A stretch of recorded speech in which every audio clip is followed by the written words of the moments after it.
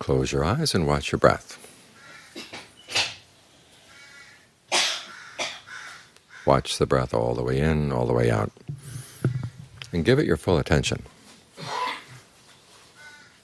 This quality of full attention is one of the bases for success. It applies not only in the meditation, but in all the affairs of life. You've got a task, you give your full attention to doing it well. Look after the details. Don't let the little details slip past you, because it's in the details that a lot of the important issues are.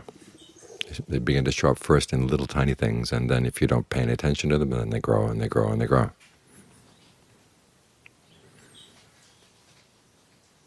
That applies to unskillful things. Unfortunately, the skillful things of the mind show up in little tiny things as well, and if you don't pay attention to them, they tend to die.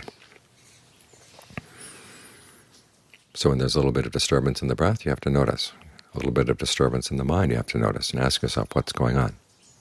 If you give it your full attention, you begin to understand things you didn't understand before, because you see things you didn't see before. You see connections, you see things happening that went under the radar.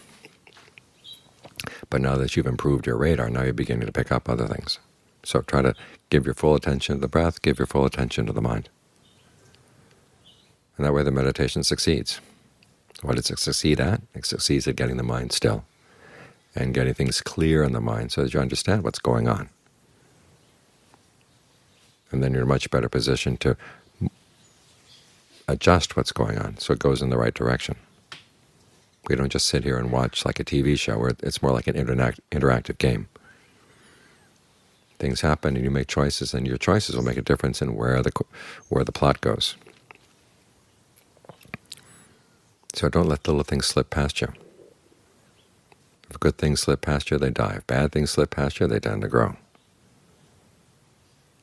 And that way the meditation fails. Sometimes we're told there is no such thing as a good or bad meditation, but that's not the case. And when things don't go well, you can make them go well, at the very least by paying careful attention to what's happening. You can begin to figure things out. Even if you don't figure them out in this session, at least you're on the right track. That's a good meditation, where you're really paying attention. A bad meditation is when you don't pay attention. You're there, but you're not really looking into the details, and you don't see anything new. It's like doing a stretching exercise where you don't stretch yourself as much as you can. You say, well, this is enough. This is enough. Well, maybe it's not enough. Maybe it's a little extra bit of stretch that's going to make a difference. So stretch yourself with a meditation as well, by paying more careful attention to little things that come up in the mind.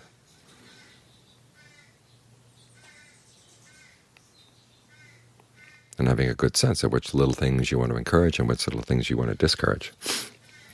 And that way the larger picture gets taken care of.